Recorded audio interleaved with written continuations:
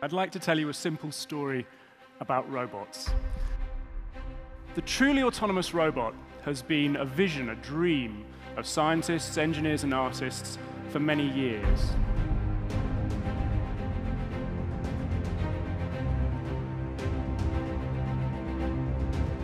We're all fascinated by the idea that one day it might be possible to construct a thinking machine that, just as we can move and act in our world.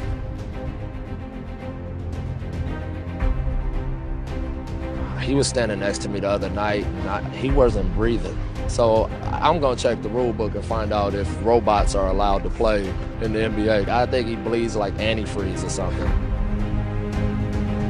I think the challenge with Kawhi is it doesn't look the same. Kawhi is a meddlesome defensive player that he's so tough, he's so strong. You hate going against guys like that.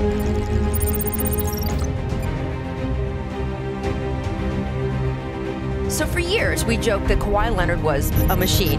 He didn't speak much, didn't emote much, and the way he played was just so clinically efficient, constant and relentless and unbreakable.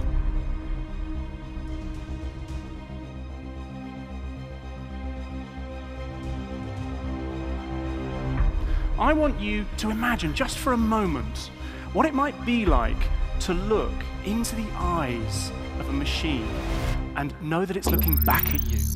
Here comes Howard! He did it with the left hand! Here's Leonard. Puts it down! Kawhi Leonard's getting his software updated. He's a cyborg sent from the future to kill y'all. Oh, a soaring southpaw spike! This team reverse layup with a little bit of English off the window. Leonard trying to do the stepping to him. Oh, fly, baby, fly! Here's Kawhi Leonard flushing it in with the right hand.